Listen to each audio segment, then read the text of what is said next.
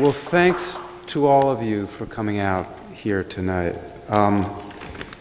This visit has an enormous amount of personal resonance for me because it was about, I was trying to remember, and my middle-aged brain is having trouble. It was 5 or 6 years ago that I came here for the first time, and I met with Skip Rutherford, and I met with Senator Pryor, and I started trying to figure out what really happened in Damascus, Arkansas. And I'll tell you how I came to write about it. After I wrote Fast Food Nation, I was invited by the Air Force to visit some of their most top-secret bases. I became interested in the future of warfare in space. And I was able to visit bases that I think no civilian or journalist would be able to visit today. And I talked to members of the Air Force Space Command and the U.S. Space Command about the threat to our space assets, what would happen if someone attacked our satellites, commercial and military. They gave me demonstrations of some of their newest potential weapons, directed energy, laser weapons. But what I got most interested in talking to these officers, who were my hosts, were nuclear weapons. Because many of the people who served in the Air Force Space Command had originally been members of launch crews, ballistic missile launch crews. And they began telling me stories of the Cold War, which had ended peacefully, thankfully.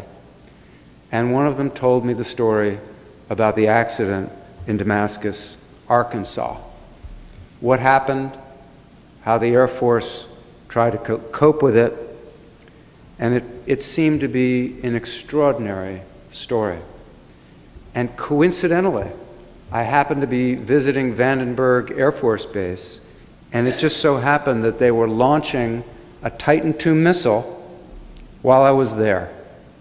And I really wanted the opportunity to see that happen. So I signed the waiver saying I wouldn't sue the Air Force if something went wrong, and I was trained in the use of a Scott Air Pack. And my host, who had been at Vandenberg for many years, had never stood that close to a missile being launched. And you know, part of me was thinking, well, is this just a convenient way to get rid of this journalist? But it was one of the most spectacular things I've ever seen in my life. This was the largest ballistic missile that we built, about the size of a 10-story building, silver, massive. I was able to stand right next to it. It wasn't being launched from a silo. It was being launched from a tower with a weather satellite on it. I was able to stand right next to it and almost touch it. And it just was an extraordinary thing. One of the things that struck me was how unbelievably courageous the Gemini astronauts were. Because men sat in a little capsule on top of just that kind of rocket and went up into orbit. And the next day when that thing launched, you could hear it, you could feel it, and suddenly the silver 10-story building was flying up into the sky.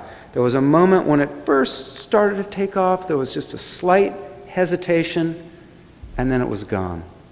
And you could see it, and Vandenberg is along the central coast of California, you could see it in the sky when it was already over Mexico.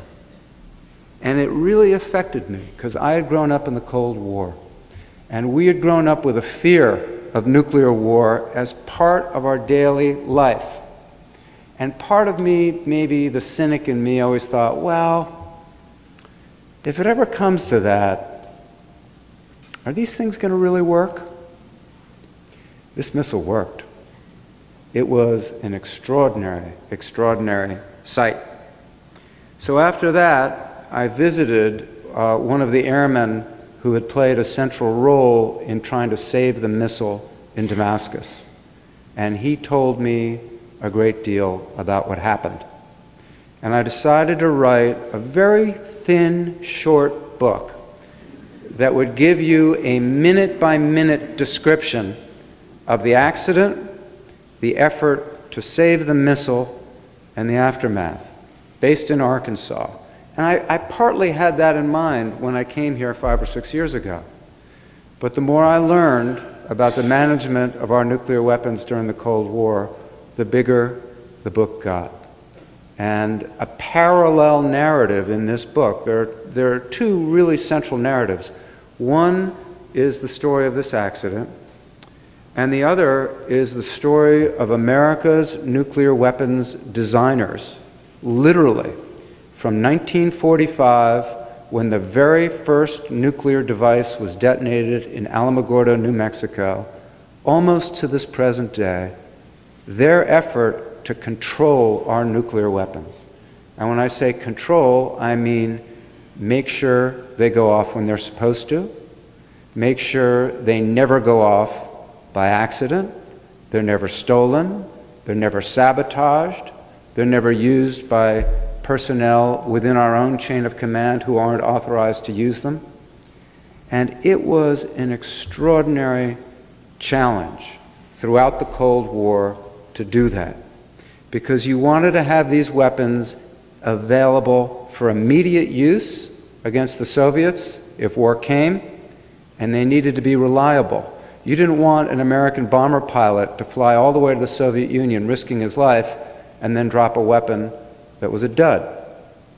But at the same time, you wanted to make sure that these weapons never went off accidentally, never were used by unauthorized personnel, never could be used or sabotaged or stolen.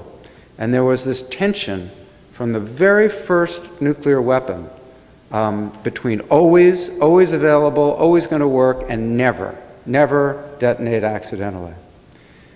And one of the things I learned, which is one of the things that made this a much bigger book, and that I think is of relevance to everyone who lives in Arkansas, is that the W-53 warhead, which was on that Titan II missile, had already raised concerns at the weapons labs.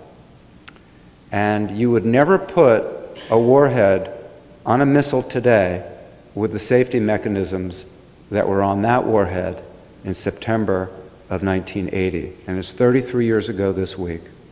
So for those of you who are young and were born, thankfully, after the Cold War, I'll give you just a brief description of what happened. The Titan II missile relied on two propellants, two different chemicals that were stored in different tanks. One was a fuel, the other was an oxidizer that contained the oxygen for the fuel when it was flying through space. And through pipes, these two different fuels would go, and the moment that they would hit, they would ignite. And that's what would propel the missile up into space towards the Soviet Union. And these chemicals were extremely toxic, extremely lethal, and extremely, in the case of the fuel, explosive. So they had to be handled very carefully. And one day, there was somebody doing routine maintenance on a Titan II missile, not really a huge problem, sort of like adding a little more air to your tire before a long road trip. There was a slight pressure problem in one of the tanks. And keep in mind that this fuel and this oxidizer was so lethal that the men who worked in the silo had to wear special suits that looked like a spacesuit with a bubble helmet and an air pack, so that none of the propellants would touch their skin or would be inhaled by them. And he was about to screw this pressure cap, and the socket fell off of his wrench. Now, it was a big socket. It's about a 9-pound socket. And it fell off his wrench, and it bounced on the steel work platform he was working on. And he grabbed for it, and he missed. And the socket fell through this very narrow gap between the steel platform and the missile. And the socket fell about 70 feet towards the bottom of the silo. It bounced off part of the silo, and it hit the missile, and it tore a hole in the metal skin of the missile, and thousands of gallons of rocket fuel began pouring into the silo. And this missile had been on alert for many years, about 17 years since the Titan II had gone on alert. Nothing like this had happened before. And the Air Force was confronted with a situation that there was no precedent for dealing with. And they had the most powerful nuclear warhead ever put on an American missile on top of this missile. There were all kinds of challenges that people had to figure out that night. Do we keep the silo door closed? The silo door weighed about 150,000 pounds. It was made out of concrete. In case the Soviets attacked us, it would protect the missile so that the missile could then be fired back at the Soviets. So one question was, do we open the silo door? And if we open the silo door, some of the fuel vapor that's accumulating might be released, and there'll be less likelihood of an explosion. But if you open the silo door, and there is an explosion, then you have no idea where this nuclear warhead's going to go. If you keep the silo door closed, you can probably contain it and keep track of it. There were so many questions that had to be decided that night about what to do, whether to get the launch crew out of their underground control center to keep them safe, or whether to keep them in there so that they could monitor the equipment, whether to put technicians back into the site to try to save the missile. And the reason that I wound up writing about the Damascus accident at such length is, to me, it's not only an amazing story, it's a story of extraordinary personal courage and heroism of the airmen who were on that site. But it's also a story that illustrates, I think, very well the difficulty of controlling complex technological systems. And I came to see that we're much, much better at creating them than we are at controlling them. And I had trouble getting to Little Rock today because I was in Atlanta and the plane went onto the runway and was getting ready to take off and aborted the takeoff. And then the pilot got on apologetically and said, "We've just had a minor computer glitch in the cockpit." And my book is full of glitches like that. Now, when a commercial airliner has that kind of glitch and tragically crashes, and tragically there are victims, there will probably be 200 or 300 at the most. And one commercial airliner, a Swiss Air airliner, was probably brought down because there was a short circuit in the entertainment system, in the seats. Very complex systems. Well, when you think of machines, nuclear weapons are the most dangerous machines that we've ever built. And when nuclear weapons are mated to weapon systems like missiles or bombers, they become even more complex. And then when they're mated to early warning systems and computer systems, they become even more complex. Throughout the Cold War, we probably built a total of about 70,000 American nuclear weapons. At one point, the United States had 32,000 in the mid-60s. To my knowledge, not one of those 70,000 nuclear weapons that we built detonated accidentally, was used without authorization, or was ever stolen. That's an extraordinary success rate. It speaks to our technological competence. It also speaks to the personal courage and heroism of so many people who served in the Cold War. And one of the themes of my book is looking at nuclear weapons not from the point of view of the national security advisor like Kissinger or the arms control. You know, there's so many books written about Oppenheimer and Teller and the Cold War scientists. I wanted to write a book that told the lives of the launch officers, the bomber crew officers, the missile repairmen, the weapons designer who's working on the nuts and bolts. I interviewed for the book a guy who at the age of 1920 was an explosive ordnance demolition technician. He was a bomb squad guy. And if there was a damaged nuclear weapon, it was the responsibility of him and people like him to go over to it and defuse it. And that takes some nerve. So I write about accidents, but I also write about the extraordinary heroism that prevented not only a nuclear catastrophe here, but in other places in this country. And we forget, particularly people who weren't born yet during the Cold War, that American servicemen risked their lives and lost their lives in order to deter a nuclear war with the Soviet Union. And it was our nuclear strength that helped to ensure there never was one of those nuclear wars. But now that the Cold War is over, and now that these documents are available for the Freedom of Information Act, we need to confront the reality of nuclear weapons and the threat they still pose at this present moment. Because I go through the technical expertise of the guys at Sandia and Los Alamos and how they were able to come up with all of these safety mechanisms. But now you have Pakistan. Now you have India. You may have Iran with nuclear weapons. And if you look at the rate of industrial accidents in Pakistan and Iran and India, these are machines that you don't want to have in these hands. Iraq did have a nuclear weapons program.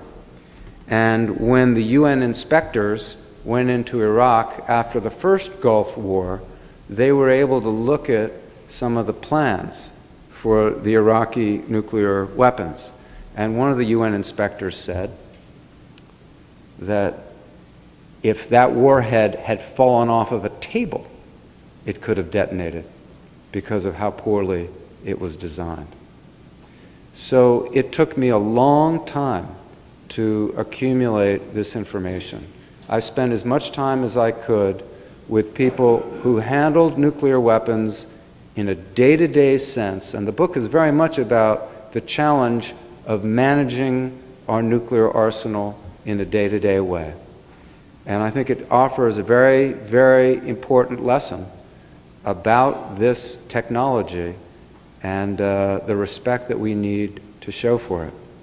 One of the concerns that I have right now, and I don't want to talk too long and I'd love to take questions, is the Titan II missile was supposed to be retired around 1967 or 1968 because we had a new type of missile, the Minuteman missile, that used a solid fuel that was much less dangerous, much less toxic, much easier to manage.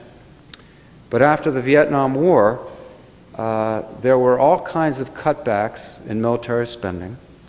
There was an enormous amount of disillusion in our military and disrespect for the military in our culture, and an underinvestment in spare parts, in all kinds of basic infrastructure in the Air Force.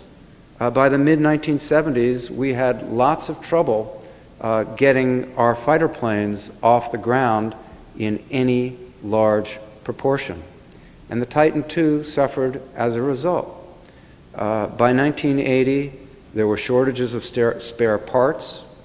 There were frequent leaks from these corrosive propellants. These suits, these like space suits that the technicians had to wear, frequently had to be patched. Studies were showing that they were obsolete.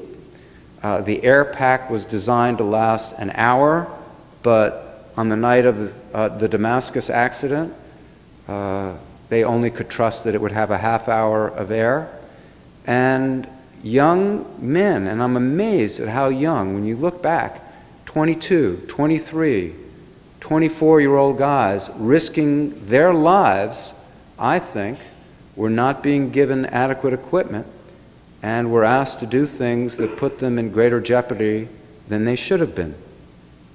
Today, our land-based missile, the Minuteman III, was first introduced in 1970. A lot of the infrastructure of those silos and launch complexes was built in the early and mid-1960s. Our primary nuclear bomber is the B-52. The B-52 was designed after the Second World War, and there has not been a brand new B-52 since 1962. So one of the things that I hope my book will precipitate in this country is a public discussion. How many nuclear weapons should we have? How would we use them? Where should they be aimed? And how should they be deployed? Missiles, submarines, bombers?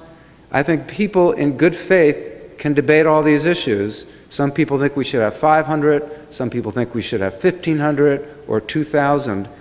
But what I think, unquestionably, is that if we're going to have these weapons, the most powerful and destructive weapons ever made by man, we must spare no expense in how we maintain them, in how we train the people who handle them, make sure they are well compensated, make sure the morale is high. This summer, 2 of our 3 Minuteman strategic wings were cited for serious safety violations.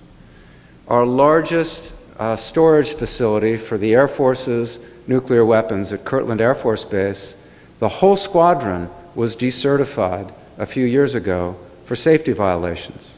And I don't think things are anywhere near as bad as they were in the late 1960s and the 1970s, when there were high rates of illegal drug use in our military. But after the Iraq and Afghanistan campaigns, there's a similar sort of disillusion setting in. There are budget cutbacks that I think are going to affect our nuclear enterprise in a way that concerns me. And for years, the whole subject of nuclear weapons hasn't really been discussed in the United States except for other people's nuclear weapons. And we need to discuss ours. It is miraculous, truly, that more people weren't hurt that night in Damascus. Through some fluke, that enormous 150,000-pound silo door, when the missile blew, was thrown more than 200 yards. Think about how big a football field is. Think about an object 150,000 pounds. It was blown toward the west. Most of the debris was blown toward the west. And the Air Force personnel were mainly on the highway to the east. A young serviceman was killed. A couple of dozen were injured. But, and I write about it in the book, and I spoke to weapons designers about it, there was a chance, there was a possibility, low probability, still a possibility, that that warhead could have detonated. And if it had detonated, the course of American history would have been changed. So we made it through the Cold War without a major city being destroyed by a nuclear weapon. The Soviet Union vanished from the face of the earth. The Berlin Wall vanished. It is incredible that all of that could happen without thousands of people being killed. When I was growing up, it was unimaginable the Soviet Union would vanish without a war. But we can't just assume that our good fortune will last. And the point of my book is to remind people of the dangers, show people how close we came to disaster on a number of occasions, and honor the veterans and the servicemen who served in the Cold War. I tell many of their stories because they've never gotten a memorial in the way that the Vietnam veterans have, and the Korean veterans and Second World War veterans. And I think enough time has passed now that we can appreciate their service. So, having said that, I'd love any questions you might have. Good job. All right, we got lots of questions, so wait for the microphones to get there. Gary, right here. Wait for your microphone. There you go. Yeah, what was the damage assessment if the warhead had actually exploded? What could we have expected to see today as a result of that? The closest approximation was there was a test of one of our early hydrogen bombs. It was a device that would most mimic the kind we would use in an air-carried bomb. And it was nicknamed Shrimp. This is in 1954, I think. They expected that it would be 5 megatons. And when they detonated it, they had done their calculations wrong. And the explosion just got bigger and bigger and bigger. I write about it in the book. Scientists who were 20 miles away from the detonation were trapped in their bunker. And their bunker was a concrete bunker that was moving as though the earth had been turned into jelly. That turned out to be a 15 megaton weapon. The one on this missile was 9 megaton. They calculate that that would have created lethal fallout over a 6,000 square mile area. That if you detonated that weapon over Washington, D.C., and the population couldn't get shelter in like fallout shelters, as much as half the population of New York City would be killed by lethal fallout. If a 9 megaton weapon detonated over Arkansas, this state would have been consumed by firestorms. The fireball itself would have probably been about 3 miles wide, just the fireball. And large parts of the state would have been uninhabitable for many, many years. And again, the debris from the missile explosion providentially went in the direction away from the Air Force personnel. So you just can't count on that happening every time. Now, what were the odds of that weapon detonating in that accident? The weapons, I interviewed one of the weapons designers who helped design that weapon. He said it was improbable, but not impossible. And that scared them, because the Titan II technicians who I spoke to said that things were dropping in the silo all the time. Tools dropped. Things dropped all the time, and they never pierced a missile. And one guy said, if you had stood there with that socket and tried to throw it because of the configuration underneath the missile where there was a W, if you had tried to get that ricochet, you couldn't have pierced that missile. So improbable things happen. And I'll just finish up this answer. One of the most, again, complex technological systems, unpredictable events, out of control. There was a B-52 bomber flying with 4 hydrogen bombs, and it was on a long mission. And one of the crew members wanted to be comfortable on this long flight, and he brought 4 foam rubber cushions with him to lie on. He stowed the rubber seat cushions beneath the seat on the bomber, inadvertently put it next to a heat vent. Halfway into the flight, the rubber seat cushions caught on fire. The cockpit filled with smoke. There was a desperate attempt to put out the fire.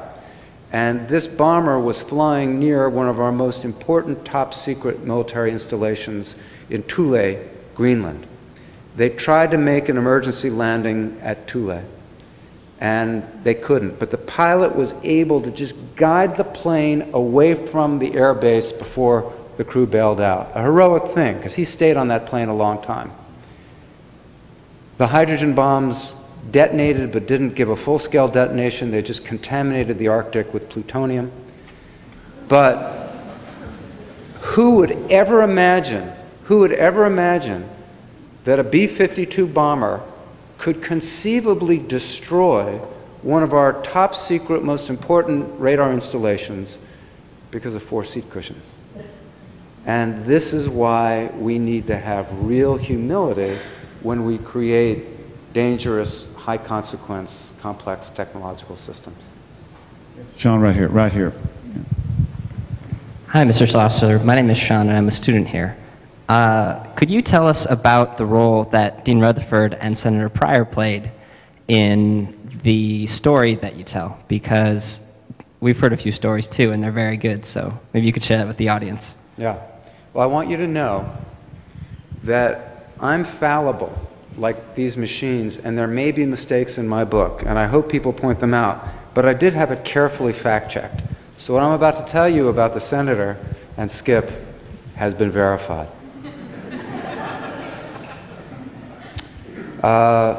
There was someone who was present when Senator Pryor visited a Titan II site. And that Air Force enlisted men knew that the toxic vapor detector at the site wasn't working that day. And he had become concerned for a while about some of the problems with the Titan II. And he felt ordinary servicemen were being jeopardized by a dangerous weapon system. But when he saw a U.S. senator be potentially put into a dangerous situation, he decided something had to be done and contacted Skip, who was a 29-year-old legislative aide, and a series of meetings began in which concerns about the safety, about the age, about the absence of spare parts were shared with Skip and with Senator Pryor. So Senator Pryor contacted the Secretary of the Air Force with these concerns, was dismissed. No problem, weapons systems perfectly safe. So Senator Pryor came up with a radical proposal.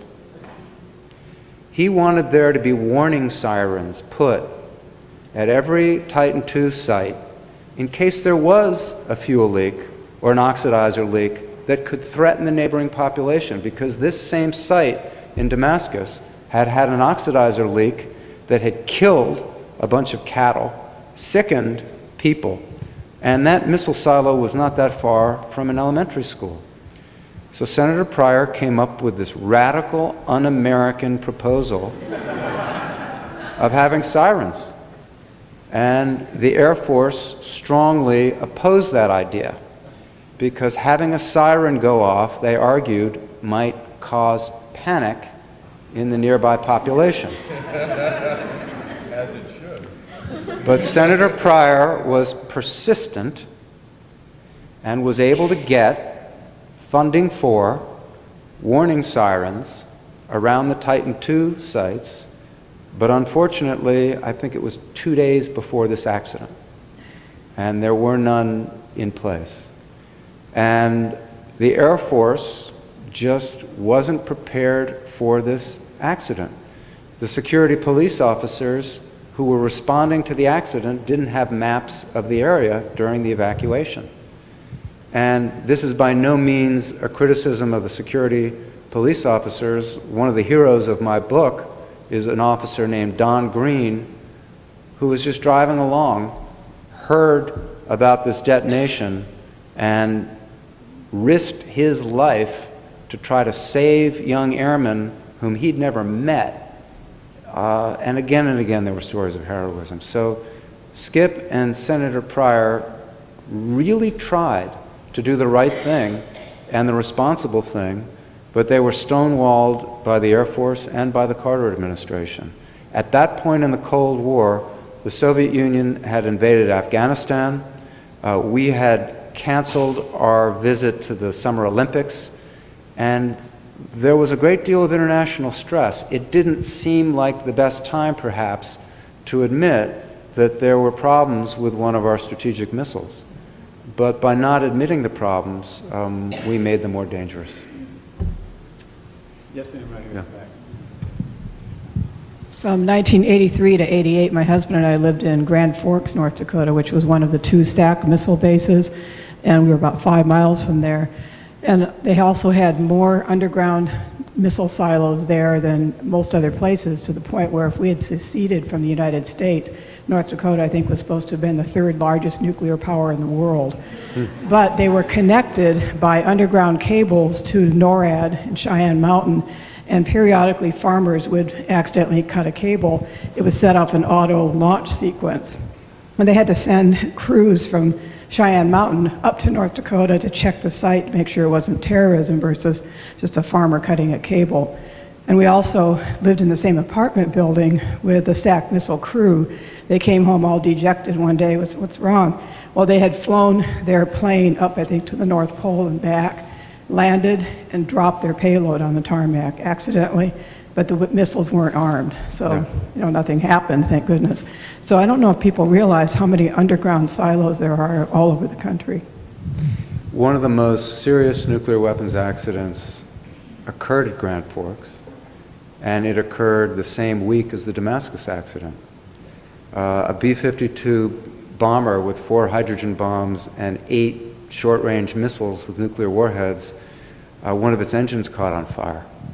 And it was because of the direction the plane was parked and the fact that there was a 35-mile-an-hour strong gale wind that the flames were blown away from the fuselage of the plane, away from the bomb bay, and the fire crew just sat there next to the runway spraying the plane with foam, but they couldn't put out the fire for over 2 hours, almost 3 hours, because it was being fed by all the fuel on the bomber.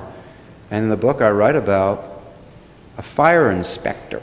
He wasn't even a fireman. He was a fire inspector who was quite familiar with B-52 bombers because he had worked at Castle Air Force Base in California. He volunteered in the middle of the night to climb onto the bomber and try to shut off the fuel going to that engine. He had 2 small children. He climbed into the bomber in the middle of the night, found the right switch, and the reason they asked him to do this is because the paint was the fuselage was beginning to blister from the heat, and the hydrogen bombs on that plane were bombs that the weapons labs were especially concerned about, the Mark 28 bomb. This guy climbed onto the bomber, flicked the right switch, the flames went out as though someone had shut off a stove, but I mean, it was just extraordinary. His name is Tim Griffiths. Extraordinary personal heroism that was recognized by the Air Force, but not by the public at all when that occurred. Okay, let's see. Yes, sir, right here. We have a lot of questions, and we'll take them. You've spoken in the book as well very highly of the enlisted personnel who all over the country, but the book leaves a much less favorable impression of the Air Force people in charge.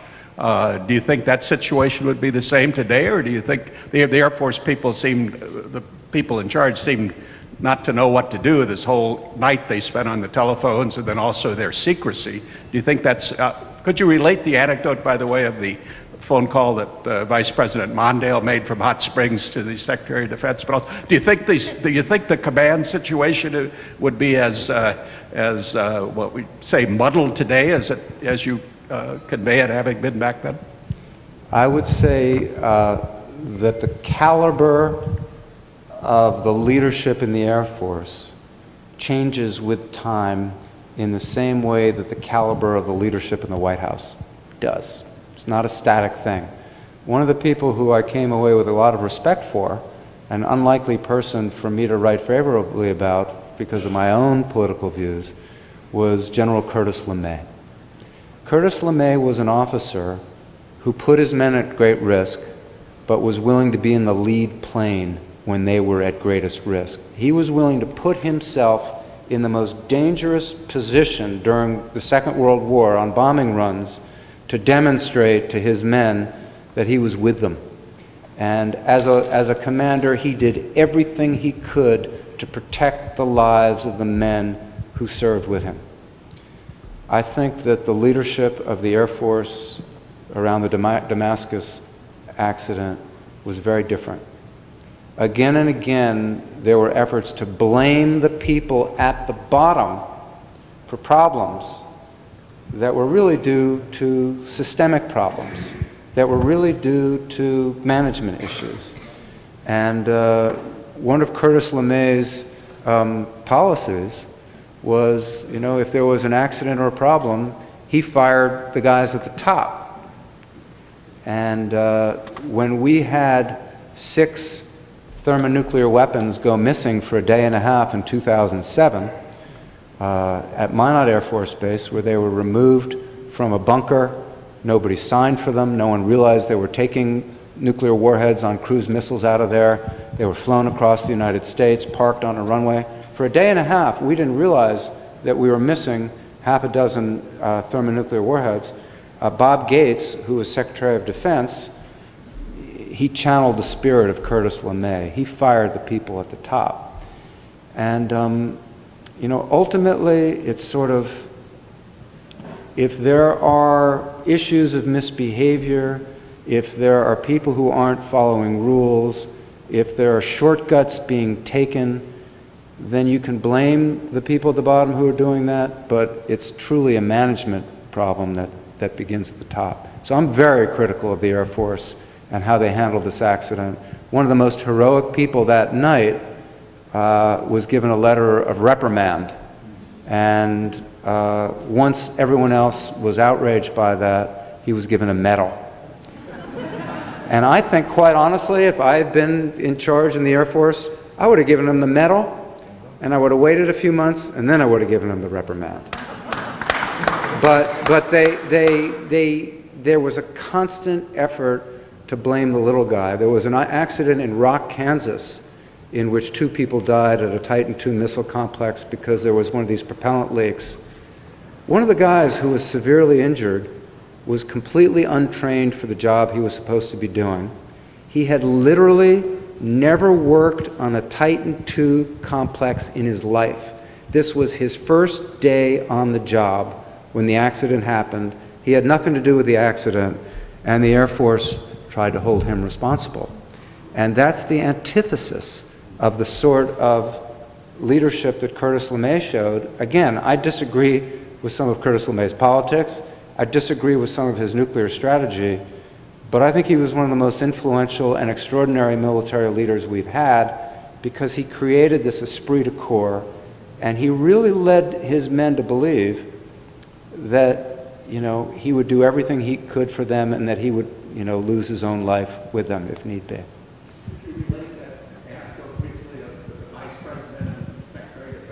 Yes, I totally forgot about that part of the question. The Air Force was determined, as the Damascus accident was unfolding, that they would not reveal if there was a nuclear weapon involved. And it was sort of, it made a bad situation 1,000 times worse because it seemed obvious there was a nuclear weapon involved. And you know, they were saying, we will not confirm nor deny that there's a nuclear weapon involved. So it just so happened that Vice President Mondale was here in Hot Springs for the State Democratic Convention, and he wanted to know if there was a nuclear weapon involved. And he was on the phone with the Secretary of Defense, Harold Brown, and Harold Brown seemed reluctant to tell him. And Vice President Mondale said, "God damn it, I'm the Vice President of the United States. Harold, was there a nuclear warhead?" And then he found out that there was.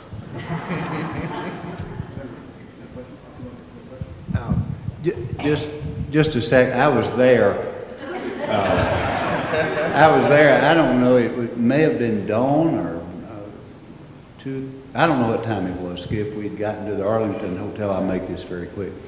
But here was, here we were standing just like this, and here was the Vice President of the United States, Walter Mondale, who was about to make a speech to the Democratic Convention later that morning. And he was on the phone with Harold Brown, the Secretary of Defense in Washington, and it was like blankety blank.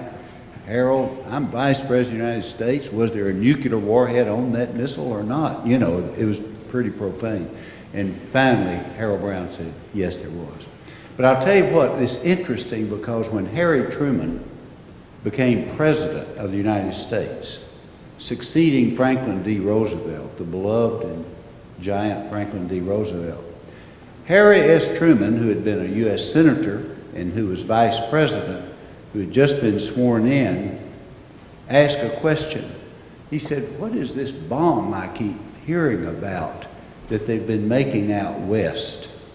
Well, that was Los Alamos, that was Oppenheimer, and Harry Truman, the Vice President, had never had a briefing about the nuclear bomb, the atomic bomb that we were making. So it's a strange world up there and in all of this, and I'd like to encourage our students to do something. This will be much more meaningful to you, and this, I want to say something about Eric, and this will all be much more meaningful to you, all of you, whether you're students or whatever. Get in the car someday or get on the airplane, fly into Santa Fe or Albuquerque, get in the car and drive up to Alamos. I've been there 3 times, Los Alamos, I should say. And I'll tell you, that world is a world that we knew nothing about. Absolutely, the citizens knew nothing about that world. The books on Oppenheimer are some of the most fascinating that I have ever read, and I hope that you will read those. And finally, let me say something. I remember one time, Skip, during that evening or that morning, it was all a blur now, I got this call, and I had been in the news because I had just been in this issue we had of the warning system, and so people started calling me. They didn't know who else to call. Pryor, Arkansas, you know, he's been involved, so I started getting all these phone calls, no cell phones, of course. And I got all these calls. One I remember was from a little radio person in Brooklyn, New York, and she said, "Senator Pryor, when this nuclear accident occurred, did it clog up the subway system in Damascus?"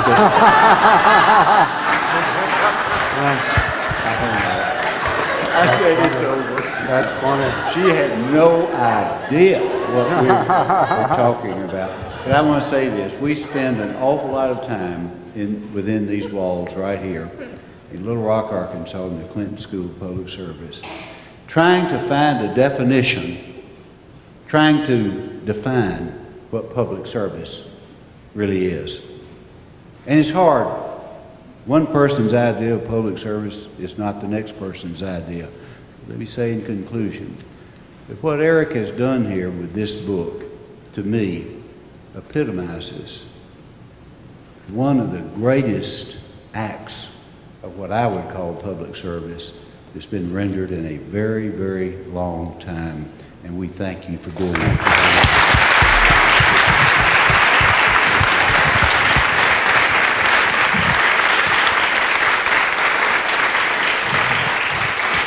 There's a gentleman back there raising his hand that I remember talking to in 1980. Yes, sir. Tell him your story. Well, I just wanted to say thanks to Eric for writing about, I was the guy that went and visited with them back in 1979 in October. And the outcome was I got my PRP poll, which is a personal reliability profile by the Air Force. And as a master technician and a master team chief, I served coffee for the last 6 weeks I was in the Air Force. Too far away? Okay. So anyway, I just wanted to say thanks for writing the book. These are things that during lightning storms living in Jacksonville, I would find myself standing up in bed with the sheets around me because it was that close. We lived it every day. And whenever they waltzed you guys out to 3-6 without any protection whatsoever, I thought, well, I know I'm just expendable, but is the United States Senator really expendable? And so we had a 6-man team, maintenance team. We worked electronics on the missiles, and we knew those systems. And so I gathered up my crew, and I took the maintenance book that showed that the senator was exposed to whatever was out there on that day with no idea what it could have been. And told my boss I was going, and that way the other 5 guys had a chance of not being discovered. And so they made my life hell for about Just 6 weeks. And then I was in Pewaukee, Wisconsin, driving down the highway on my way to college on my little GI Bill after I got out, after I got my associate's degree at BB. And I heard on the radio, September 1980. And I pulled the car over, and my knees shook for probably 3 minutes. And then I found out later some of my friends were dead, or one of my friends was dead, and one of them walked with a cane for the rest of his life. But it was that real to us, and we knew what was at risk. We knew what those weapons would do, and we had to deal with everybody's grandma in the grocery store in Guy, Arkansas, thanking you for your service and making Arkansas safe. And I couldn't tell them, ma'am, I'm making you the biggest target in this part of the United States. The Russians never heard of Guy, Arkansas until we put 9 megatons of fun out here. But anyway, I wanted, can Ken say something? Ken was on staff at SAC. I was on Titan crew from 74 to 79, and I had just left Arkansas, went up to SAC, and was in the command post during that operation when Levitt was there.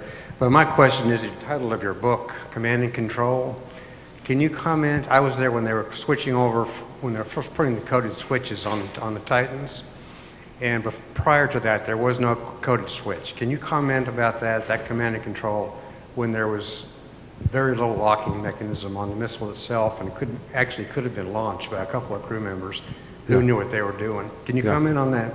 Yeah.